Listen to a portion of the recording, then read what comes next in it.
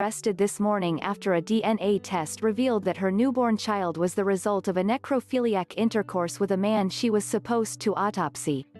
Jennifer Burrows, an assistant pathologist with the Jackson County Medical Examiner Services, is accused of having sex with dozens of corpses over the course of the last 2 years, a behavior which led the birth of a baby boy on January 7.